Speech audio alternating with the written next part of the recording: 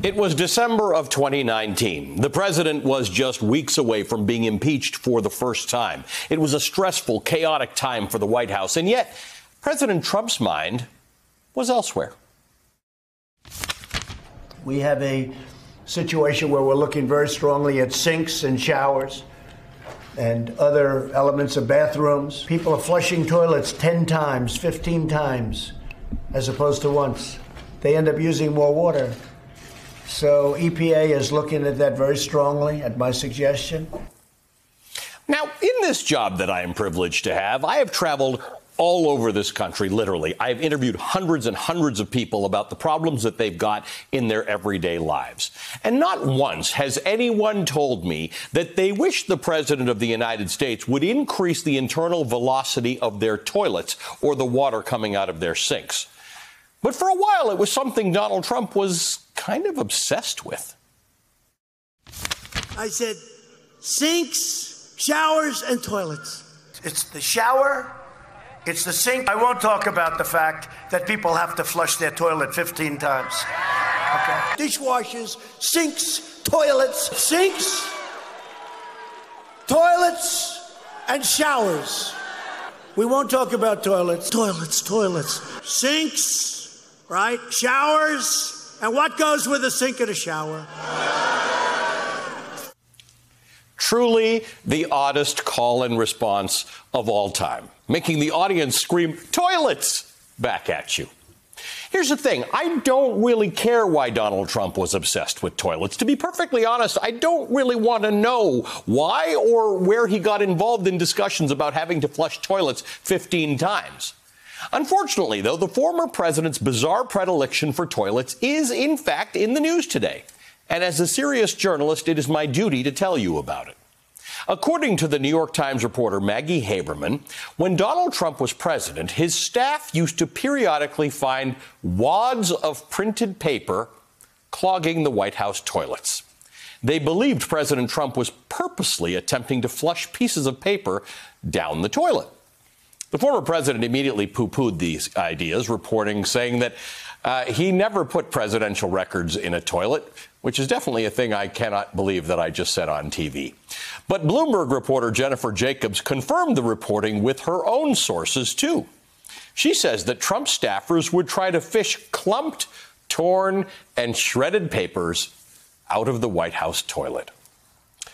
Who knows? Maybe that's why the president was so obsessed with the firepower of the network of toilets in this country.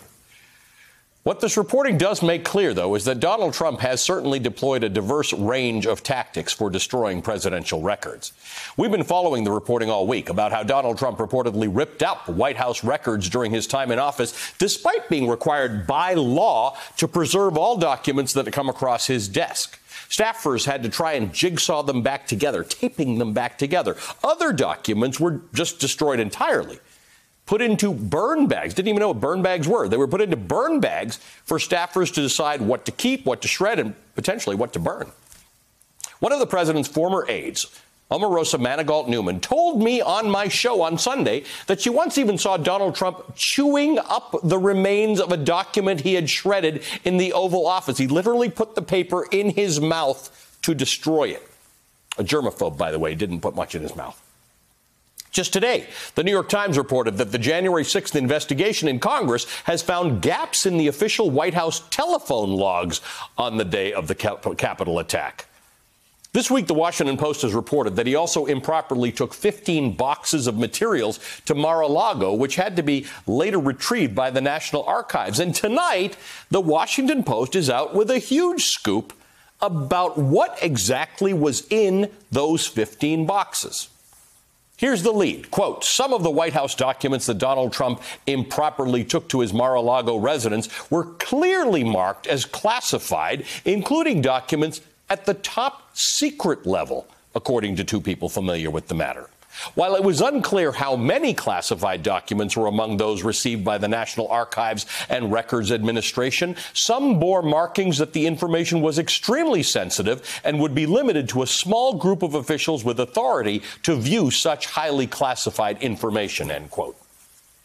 The handling of sensitive classified information is a highly regulated thing. Mishandling that kind of material is against the law.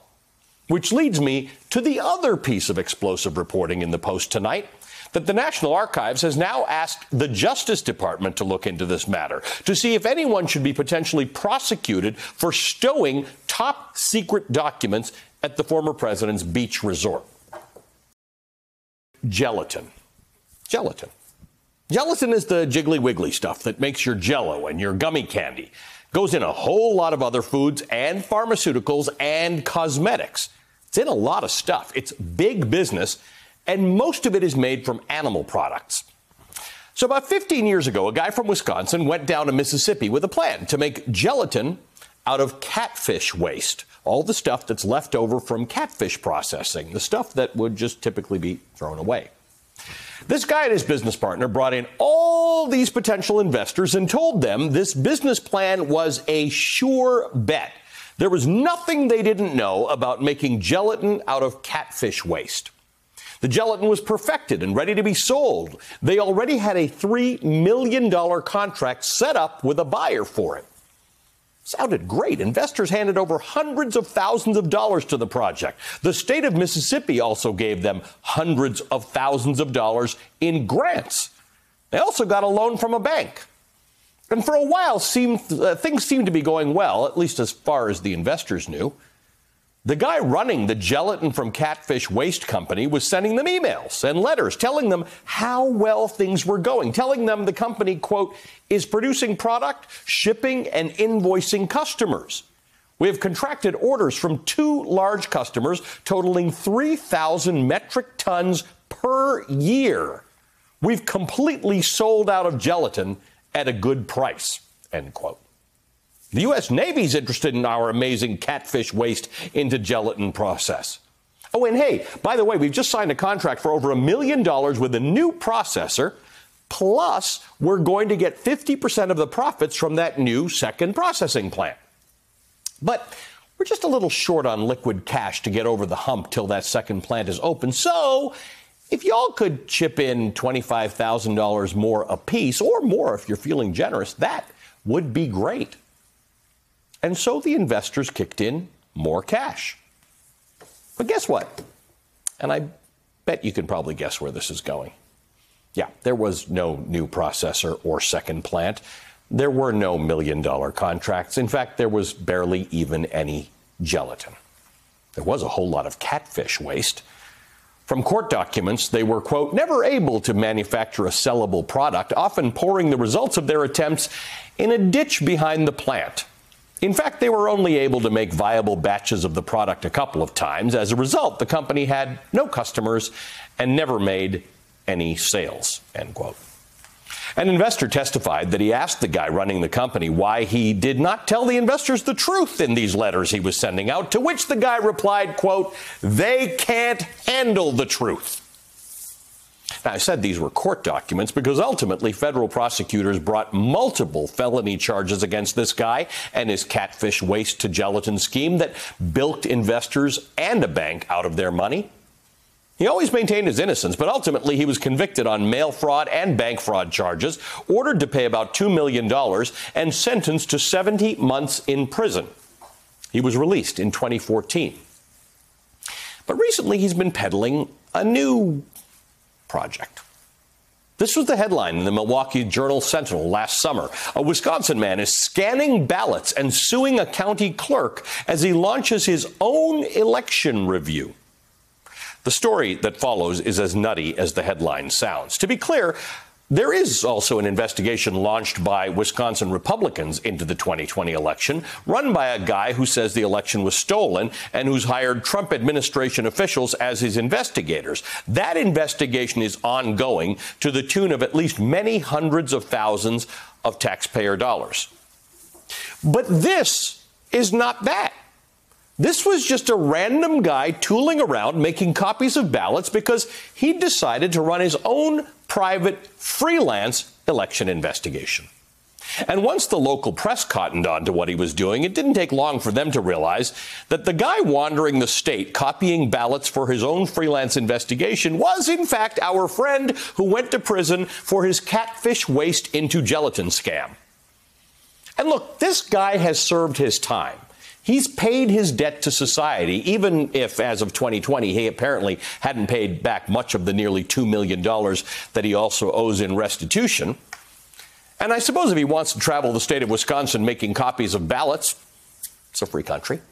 And apparently that is something you are free to do in Wisconsin. Help yourself. But by this December, things had kind of escalated.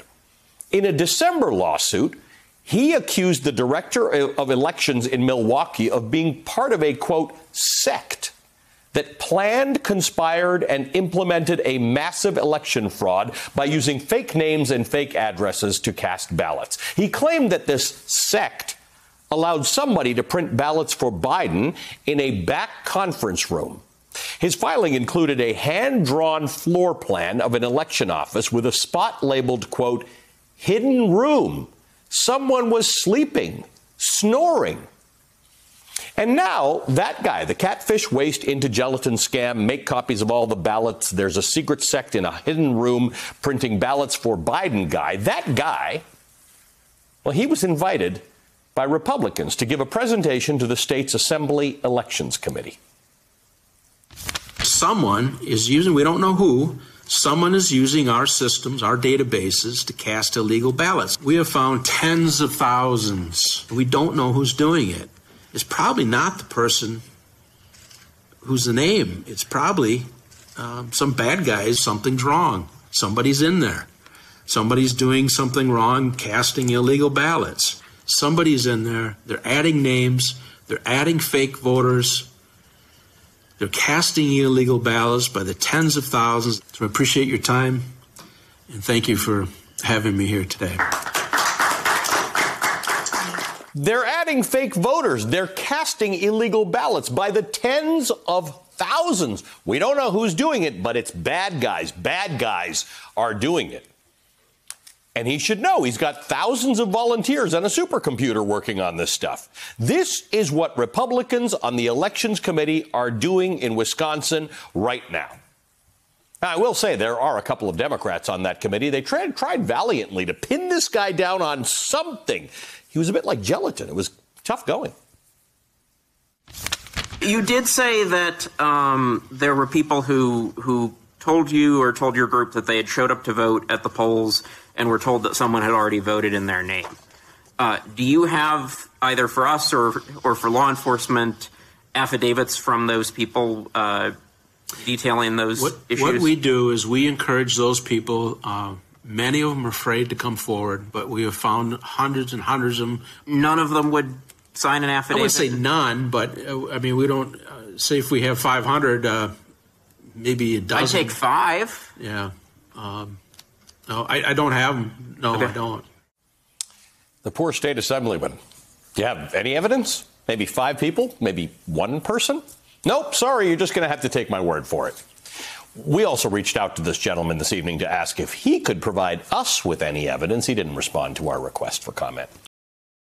I am now officially out of my depth. So joining me is Dan Goldman. He is the former Assistant United States Attorney for the Southern District of New York. He served as the House Majority Counsel during Donald Trump's first impeachment trial.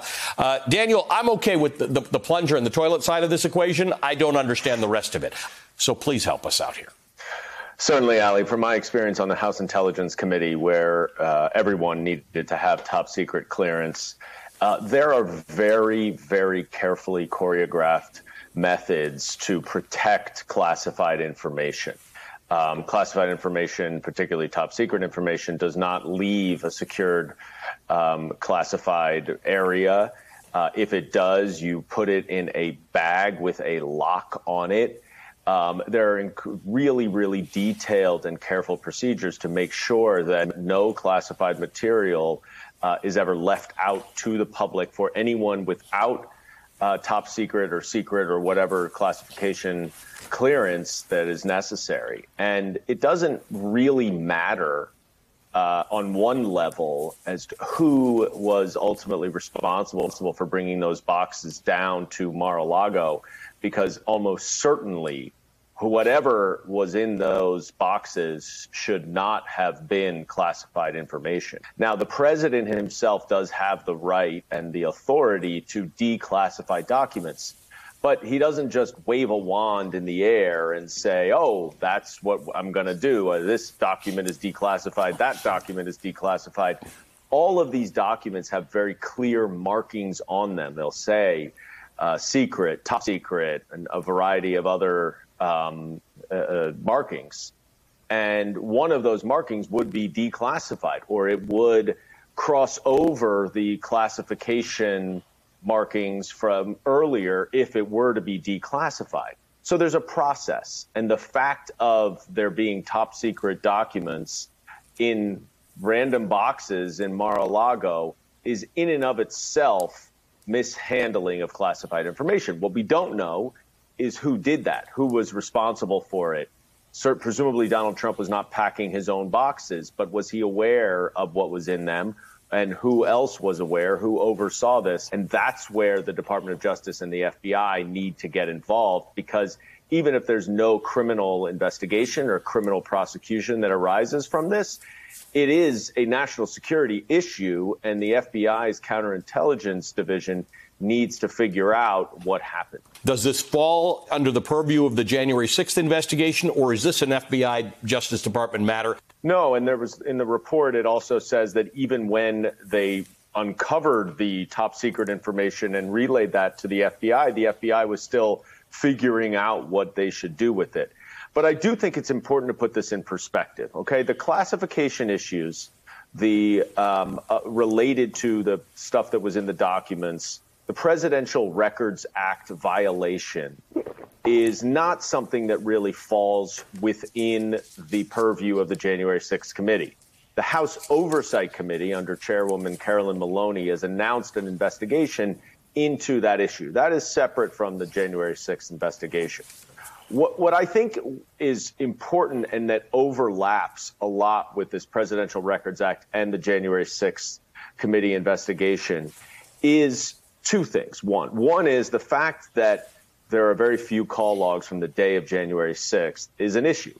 What happened was Donald Trump intentionally concealing conversations that he was having with people through his aides' personal cell phones that are not protected and are not supposed to be used.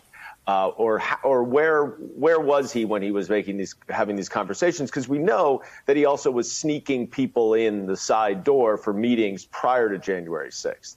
And then the other thing that I think is very important here and is a continuation of a pattern that we've seen from Donald Trump is the destruction of these documents. Whether he ripped them up, tore them up, ate them, flushed them down the toilet, or whatever it is, he is destroying presidential records. Now, that's a violation of the Presidential Records Act.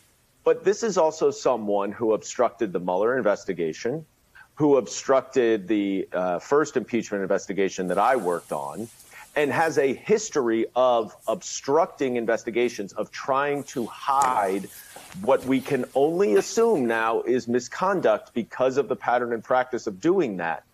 And so the question then becomes, what is he ripping up? What is he tearing? What is he trying to hide? And presumably that falls under the January 6th investigation. This is the Graceful. She is a $100 million super yacht, the length of 3 basketball courts. According to the website Boat International, she has an indoor pool that can be converted into a dance hall, a drop-down screen and projector for private ocean movie screenings, a helideck to land your helicopter, a gym, a cocktail bar, and a spa pool, alongside another 2 plunge pools for either hot or cold dips. Back in September, the Graceful docked at a German shipyard for some upgrades. She was there to be retrofitted with 2 brand new balconies and an extended swimming platform. But then suddenly, this week, German media reported that the Graceful was departing that shipyard unexpectedly before workers could finish their upgrades. And this is important because the Russian owner of the Graceful is believed to be none other than the Russian president, Vladimir Putin. Putin's luxury party boat was relocated from German waters into Russian territory, leading some to believe that the Russian president is trying to get the boat out of NATO-controlled seas so that it cannot be seized as part of any U.S. and European sanctions following a Russian incursion into Ukraine. Now, We do not know for sure if this is Vladimir Putin's boat and whether he decided to move his big nautical nightclub. But as Rachel would say, watch this space, or watch that boat.